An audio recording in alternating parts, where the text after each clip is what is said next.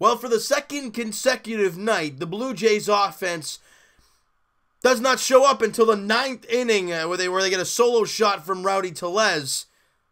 That's it. That is it for the Blue Jays offense in the game today. They got a total of 6 hits, and if I'm not mistaken, like 3 of them are infield singles. The Jays offense to start the year, guys, has been subpar at best. Marcus Stroman got the call there today, and, he wasn't as good as he was in his first start, but he still went 5 2/3, gave up 2 runs and 5 strikeouts, and only walked 1 guy. He did give him 9 hits in those 5 2/3 innings, so he wasn't his best, but he wasn't terrible. However, Andrew Kashner threw 6 shutout innings against the Jays. Okay. Not sure what happened there. Now, anyways, like I said, the Jays offense doesn't show up to the 9th inning. But the streak continues about this team not being able to get a hit through like the first few innings. They can't get anything going early on. And the problem we talk about, yes, scoring runs is an issue, but getting hits seems to be a problem. Now, I know it's only 6 games into the year. It will change, and pitchers are ahead of the hitters, so we're going to hear all that kind of stuff. And, it's true. So the hitters will find a way at some point. But let's talk. Brandon Drury went 1 for 4. I think he hit one of the infield singles. I know Smokey hit one of the infield singles. He was 2 for 4. Tellez hit the home run. Freddie Galvis had 1 hit, and Richard Urania had 1 hit, and that was about it. That kind of rhymed. That was pretty cool. So positives.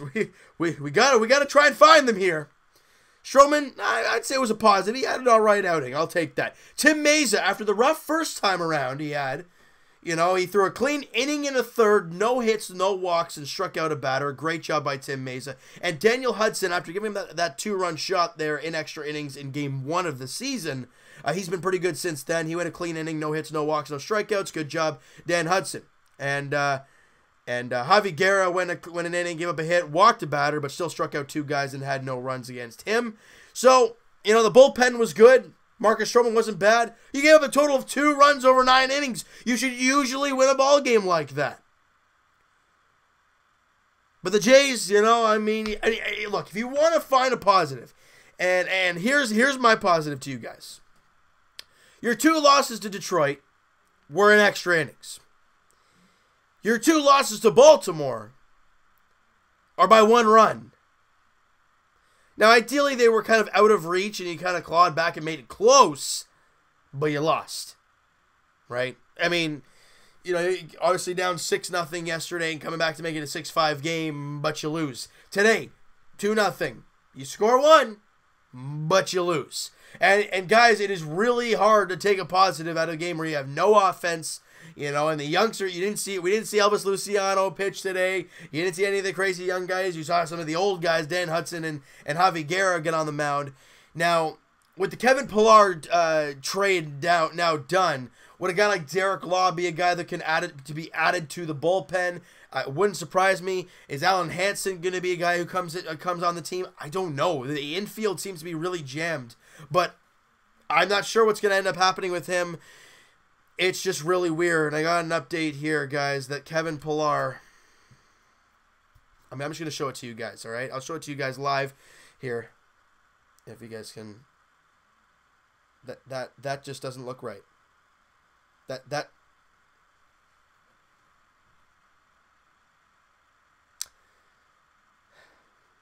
Kevin Pillar is no longer a Toronto Blue Jay.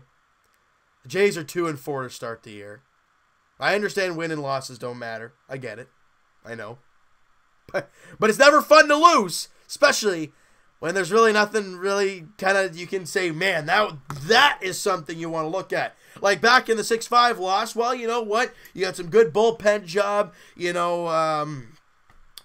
obviously Gavilio and Thomas Pannone were fantastic, and Teoscar Hernandez with the RBI triple and the big comeback by the team. We could talk about that kind of stuff. Today, what the heck? There's nothing here. Speaking of nothing here, Jays fans, where are you? I don't blame you for not going. No, my goodness, 10,000 fans were at yesterday's game. I do not know what the attendance was for today's game. I don't know if they have it here, what the final attendance was, but it was 12,110 was the attendance there at Rogers Center tonight. Not very good. Now, the finale of this series against the Orioles, and my goodness, we're on the verge of getting swept by the damn Orioles, who are 4-1 to start the year. Nathan Carnes goes to the mound for the O's, or Nate Carnes, excuse me, goes on the mound for the Orioles there tomorrow. And Matt Shoemaker on the mound for the Blue Jays. He looks to put up a really good second start. You know, obviously the second go-round through the rotation, you want to start seeing some consistency out of your guys. With Stroman, I wouldn't say he was great today, but he wasn't terrible. He only gave up 2 runs over almost 6 innings of work. That's not a bad outing. Now, Shoemaker, you want to see him do another one tomorrow, and you know what? I'd like to see a victory. I think we can all attest to that. A victory tomorrow would be nice, because I don't want to get swept by the Orioles. I don't think anybody does. An Offense. Wake up! First inning, you want to see a run. Heck, first time through the batting order, we want to see a run. That's all we want. You know, the guys didn't really get anything going today, and obviously with the Kevin Pillar deal being made, Anthony Alford gets the call up here. He was 0 for 3 with a strikeout. Randall Grichuk comes in to pinch hit, and ooh, he got a new contract.